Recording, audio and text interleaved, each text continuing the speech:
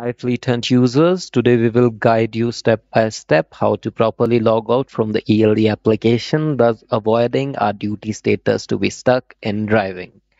So when we are driving, this is the current screen. We are able to see our vehicle is in motion right now. Our current speed is being shown.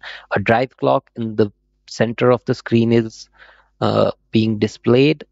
Under it, it's written driving. Many drivers have faced this issue that their duty status was stuck in driving, thus causing multiple violations to be shown on their logbook. So to avoid it, we will confirm that our duty status is properly changed and we have properly logged out from the application.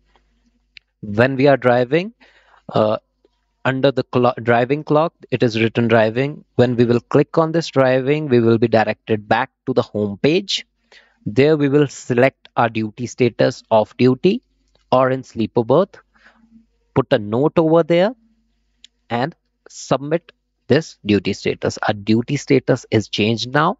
Now we will leave the vehicle. For leaving the vehicle, we will go to the top right corner, select and leave the vehicle from there.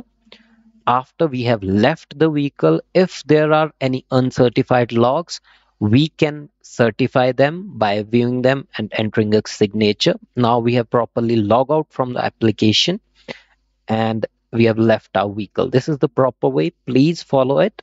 And thank you for choosing Fleet Hunt.